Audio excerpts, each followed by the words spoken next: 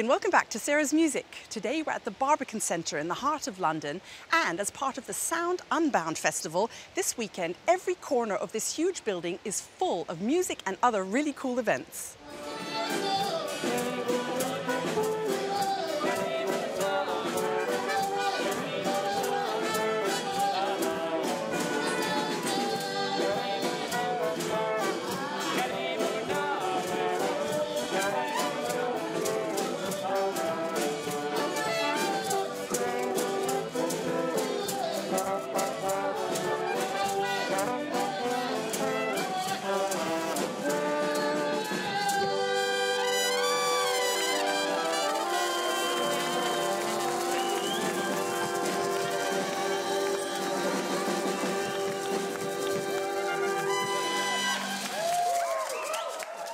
This is the main concert hall of the Barbican Centre and the home of the wonderful London Symphony Orchestra.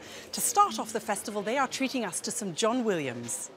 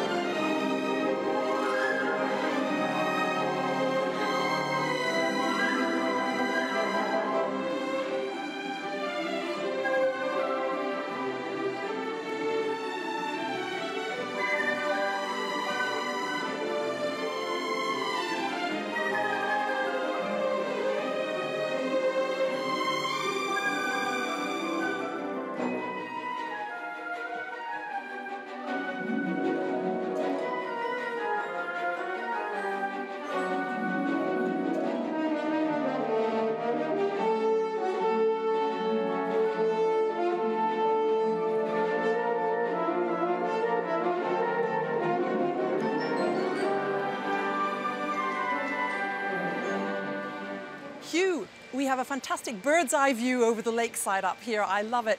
As head of music of the Barbican, what is the idea behind this weekend? Sound Unbound is a weekend of 60 concerts, over 450 performers. And the idea of the weekend is really about showing people that classical music has no boundaries, it is limitless, and really there's something for everyone. So often there are lots of different concerts going on at once, and people have to make choices and they have to choose their journeys, and everyone is having their own individual experience at this. Everyone is taking their own journey through this. And that's what's incredibly exciting for us.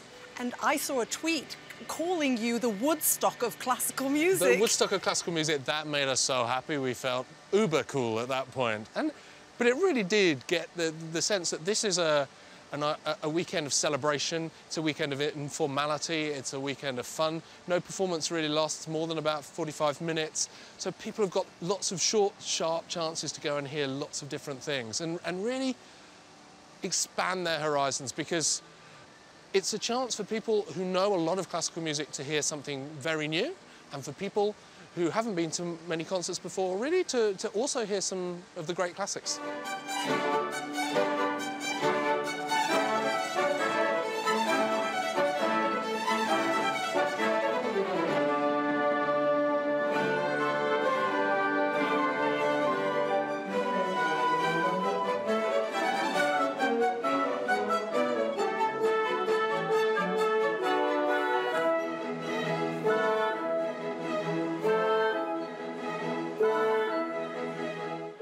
I adore your orchestra. What energy!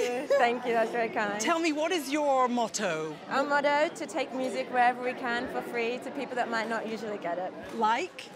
We've been to a refugee centre, detention centre, prisons, youth centres, like the outskirts of London, the outskirts of any area, really. I just love it. Everybody's young, they're beautiful, they're really enjoying your music, and it just looks like classical music is cool and fun. Yeah, I mean, classical music is cool and fun. Absolutely. So. Upstairs in the conservatory, we discovered an unusual piece being performed. Timber, a 55-minute piece played on 8 pieces of, well, timber.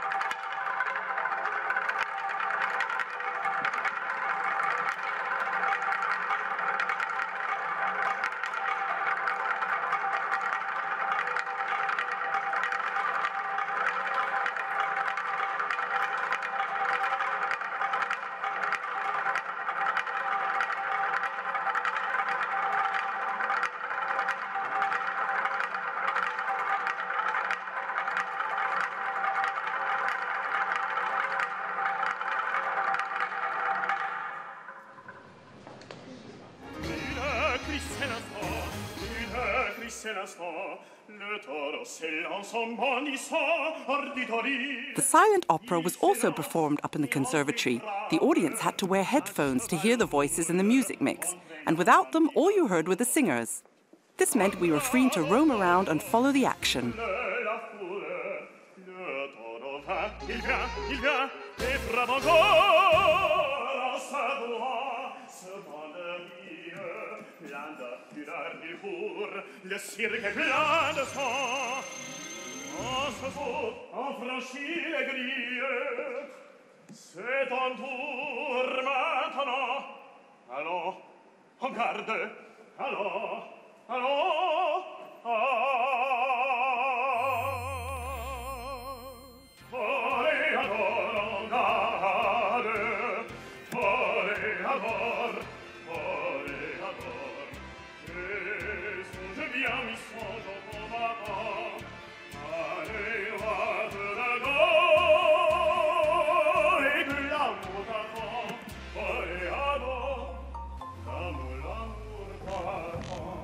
Daisy, that was really incredible. I mean, I had no idea what to expect. What was I actually listening to? That was selected excerpts from Carmen that we've weaved into a kind of new narrative of the whole piece, set to a new electronic score. Yes, I recognised the piece, but I wasn't quite sure. I didn't recognise the orchestration of it. So what was going on while the singers were singing live? So the singers sing live, and then we've created a pre-recorded orchestral track that is made up of some orchestra, some MIDI sounds, some pre-recorded speaking, some kind of memories from the rest of Carmen. So we've kind of put it all into a melting pot, put it through a computer, and created a new score. And silent opera, what is your aim? What do you do with this? It's a great idea because people are mobile, they can walk with you, but how did you come up with this amazing idea? Well, I really love opera, and I think that no one can doubt the intensity of being stood next to an opera singer. Is, you know, the power of their voice, the physicality, you know, I want to see them sweating, I want to see the whites of their eyes, I want to see that really up close. And I thought, how can I pick up an orchestra and a chorus and move it around with the singers so that the audience can be as close to the singers as you know, as I am in a rehearsal room, for example. And then I was looking around on the train and commuters in the morning, and everyone is plugged in. Everyone's on their phone, listening to podcasts, listening to whatever, iPods. And I just thought, how could you do that with opera?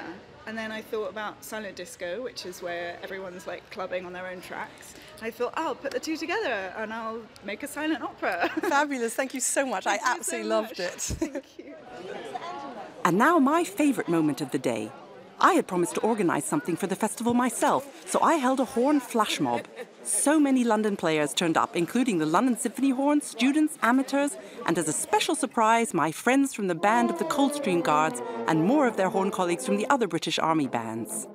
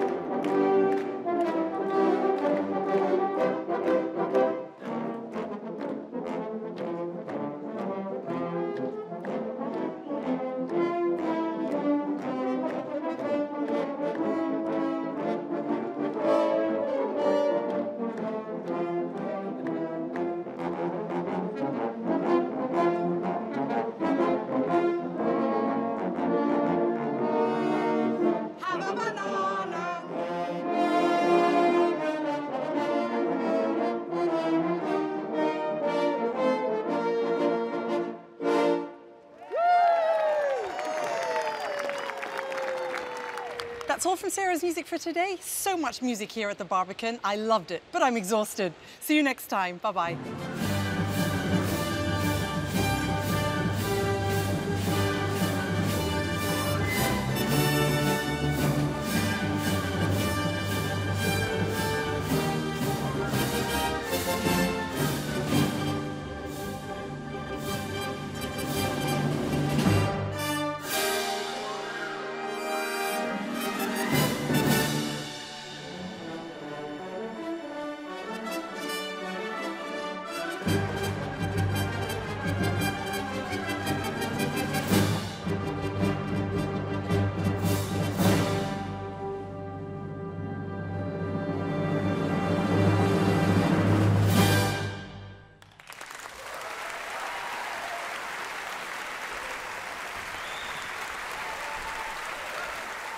So for the horn challenge, I was thinking about all the cool acts here at Sound Unbound.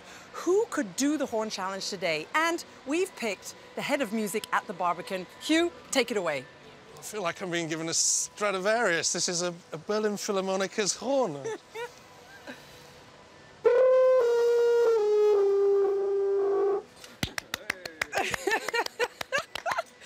I've never done that before. That was pretty good. I've never done that before. We've still got that. I'd like that in the